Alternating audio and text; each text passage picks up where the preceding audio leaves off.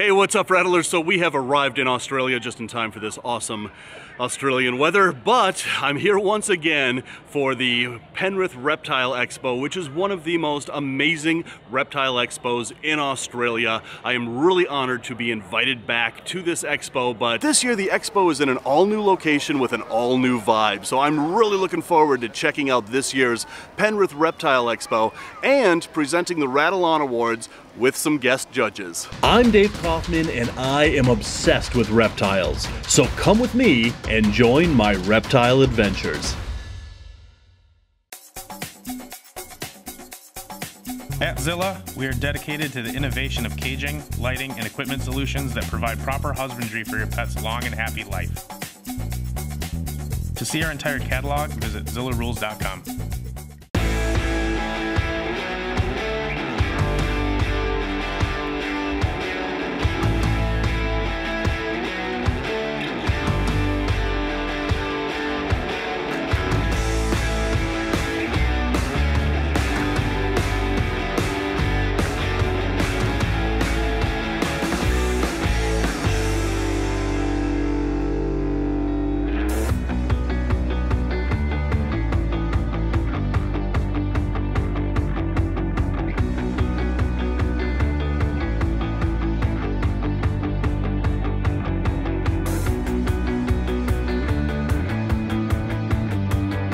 So last year, the expo was all contained in one building. This year, the expo is so big that they've had to bring it into a gymnasium, but not just this gymnasium. This is only room 1.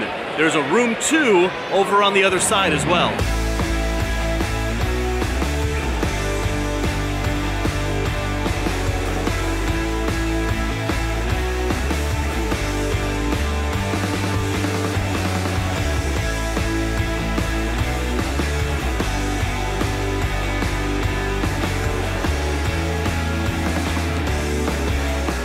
Let's see what Brian's up to.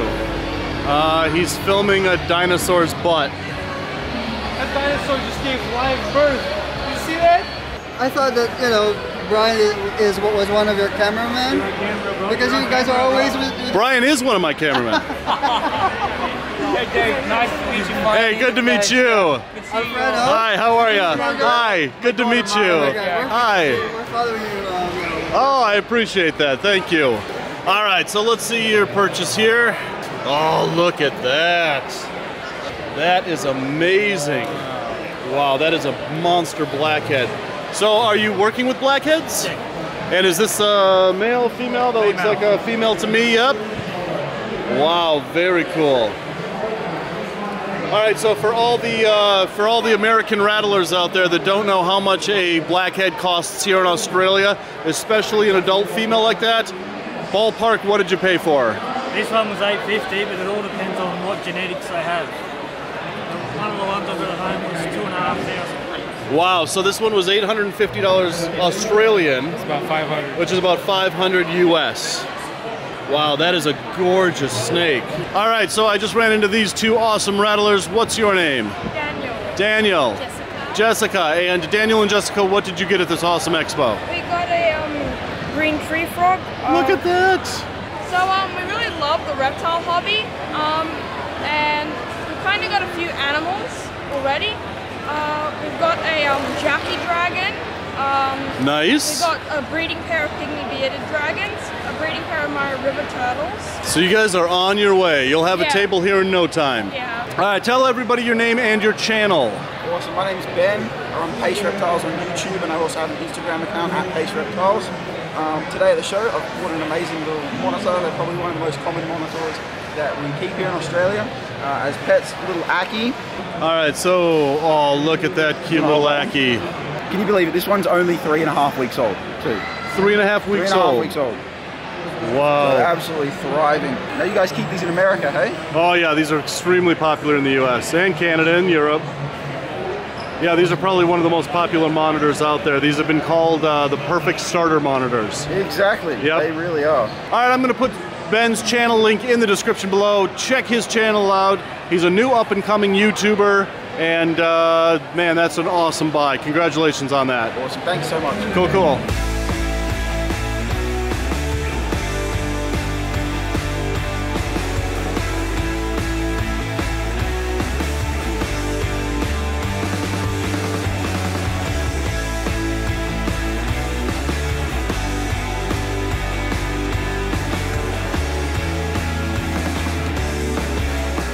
So this is room number 2, well, more like gymnasium number 2. And in this room, there's a lot of displays and a lot of books and a lot of really other cool stuff to check out.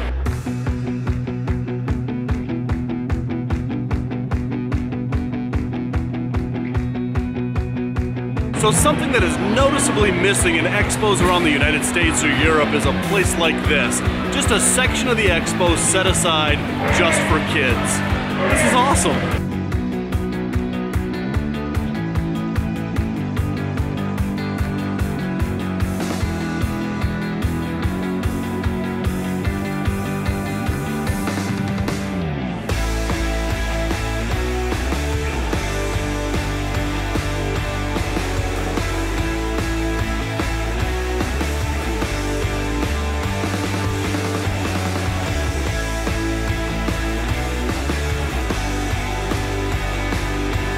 How cool is that you get to ride these little dinosaur cars? I wonder if it's just for kids. So Rattlers, it wouldn't be the Penrith Reptile Expo without Troy Hovenden's amazing display over here. He has some of the most amazing snakes and pythons that are found here in Australia. Just wait until you see these. All right, so later on in this trip, we're going from Darwin down to Alice Springs, right in the middle of the Centrillion Carpets range. I really want to find one of these in the wild. But for now, Troy has one here that he's going to show us. So they're Morelia bredli, but they used to be grouped in with the carpet pythons, and then they were split off on their own species. That's pretty much it, I think. Right. So, so they're Morelia bredli. But yeah, so they have been, as far as I'm aware, they have been shown to be distinct from the rest of the carpet pythons. Yep. Yeah. I love the brown and kind of caramel colors that these guys have. I love their head stamp patterns. These are just gorgeous, gorgeous snakes. I bred him myself, yeah. It was not last season, the season before. Gotcha, gotcha. Gorgeous little guy. Now, there's also a striped version of these. Are you working with those? No, I pretty much, I just have the standard varieties. I have no morphs, or Gotcha. I just have the standard ones myself. And there's also a hypomorph out there somewhere in the world. I would love to get a couple of hypos. I Yep. haven't got any. A lot of people work with those. They are gorgeous. So that's the Centrillion python, formerly known as the Centrillion carpet python. However, there's a lot of, if you call it a Centrillion carpet python, it's correct. If you call it a Centrillion python, also correct. I just refer to them as bredlis. Absolutely. I just call them bredlis. All of us refer to them as bredli or bredlis, whatever, however you pronounce it, you know, depending on if you're from Australia or the United States. And, but they're just amazing, amazing pythons. Over here, that's where Darwin is. That's where we're going to be. I'm going to try to find these guys as well, but I want to take out an albino Darwin carpet python because there's a reason why I want to show off this albino in here. Here we are. He's a little bit jittery, but yeah, he'll calm down. We'll give him a minute. Those just insane yellows coming out in this pure albino Darwin. Yep. That is just amazing. And you can see there's even some, in the right light, there's even some pinks and in the upper, near his head. Yeah, in all the neck colors area. come out. Yeah. Yeah, look at those just insane oranges and yellows coming out in this python. That is just a gorgeous snake. So the reason why I wanted to take this snake out is because a lot of people may not know that the Darwin carpet python was the very first albino ever found. A lot of the albino carpet pythons that we have came from a pure Darwin carpet python that was found in the wild that was albino. And you said his name was Blondie? As far as I know, yeah, that was the first one. It was a girl, and it was named Blondie. Oh, that's a good name for it. But so there's a story about it. You can read up on the story about Blondie, and yeah, she was the first of the albino Darwin carpet. And that snake started the albino gene in carpet python morphs. Yeah. But now there's, I understand there's albino coastal carpets out there. They're pretty rare, but... I think even bredlis now, I'm not sure. Oh, there's albino bredlis now. I think I saw something. That would be very cool. Yeah. All right, this is one of my favorite Australian lizards. This is a shingleback, but look at this one. Woo! That is amazing. Look at those oranges and those blacks and those cream colors. This is like a Halloween lizard. They're actually called Garfield shinglebacks. Garfield shinglebacks. All right, so this is Andrew Campbell. Hey guys. You guys remember him from the amazing video that we shot at his place last year, and this is his lizard. So what did you say that this was called? Garfield. So Western Australia Garfield shingleback. Wow. They're stunning. That is orange, amazing. Different colors. Now these colors occur naturally, right? This isn't like a morph. Because they come from red sand. Right. That's why they camouflage into the red sand. That is amazing. Yeah. That is an amazing lizard. So right now you are making Europeans and Americans drool all over their computers with that lizard. That is an amazing lizard. Well, all over Europe, you come to Penrith and visit it if you want. That's right, that's right. All we can do is visit them. That's it, that's it. Oh man, that is amazing. We're gonna have to come to your place pretty soon, probably in my next trip. We've done a few upgrades since you've been there, Dāv. Absolutely, we will do big enclosures have been built. We'll do a follow-up. Probably not this trip because it's packed, but next trip to Australia, we'll do a follow-up with you. Can't wait. Right on. Okay. So those were some amazing lizards and snakes over at Troy's display. He really does an awesome job educating Australians about the snakes and lizards that are found right in their backyards. But now it's time for the 2020 Penrith Reptile Expo Rattle On Awards, and I've asked a few special guests here at the Expo to become guest judges for this year's Rattle On Awards. All right, so for the Rattle On Award for the Best New Breeder here at the 2020 Penrith Reptile Expo, I am going to give it over to our guest judge, Peter Birch. Who did we pick for the Rattle On Award winner for the Best New Breeder? Well, the best new breeder, I picked Noah. Noah, hey! Hey. So how old are you? Turning 9 this year. Turning 9, okay. And how long have you been breeding reptiles? 3 years. 3 years already. So I know it's not only just you that's into it now, you've turned it into a family thing, haven't you? So your little brother's also involved too, right? Yeah. And how old's he? He's turning 7. Turning 7. Wow, that's absolutely amazing. This is a yellow diamond python. That's fantastic. He was born on December the 23rd. And look at how organized you are. You even have your notes on when they were born. We've got all his feeds and when he was born. That's fantastic. And this is your dad? All right, so you also have some Hypotrans silkbacks here. Yeah, we've got a few different ones. These are the little ones of the group. All the big ones have gone today. Well, we've got some high red ones. Now the reason why I picked these guys is purely simple. We've got a young fella who's inspiring the next generation, which happens to be his younger brother. And these guys are breeding some pretty cool animals. And the proof of the pudding is they've basically got nothing left on the table. And that's the reason why they've got the Rattle On Award for the best up-and-coming breeder.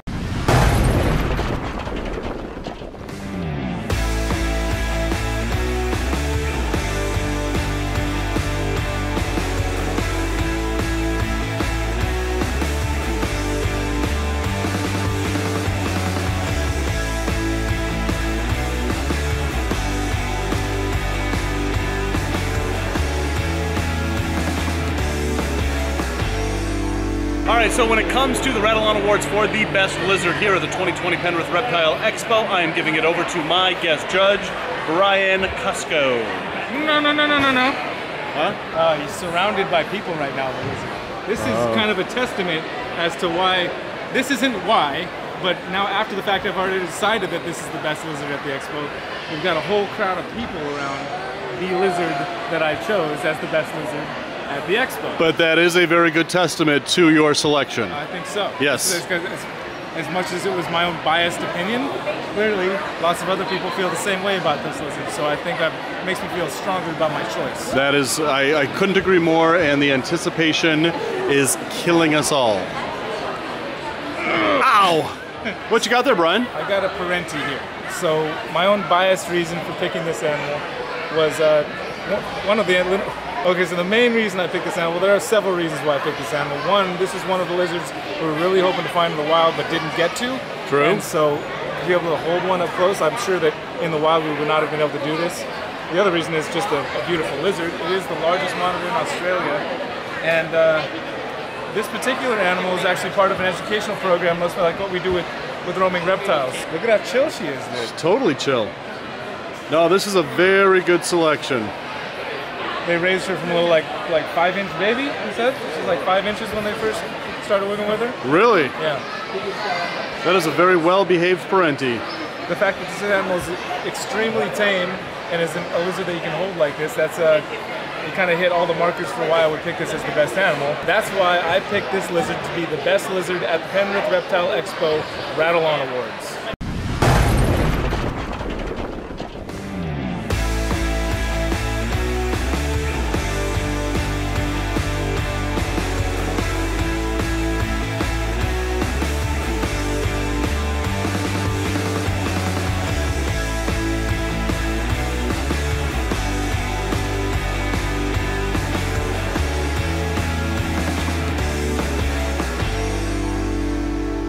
So I'm here at Steve Carruthers' table, and you know, I'll tell you, one of the main questions that I get as an American over here at a reptile expo in Australia is they want to know about corn snake morphs and ball python morphs. And what I'm doing over here is I'm geeking out over all the children python morphs that there are. And so when I saw this dude, holy crap, look at him. This is a marbled chimera children's python. I have never seen a snake like this before.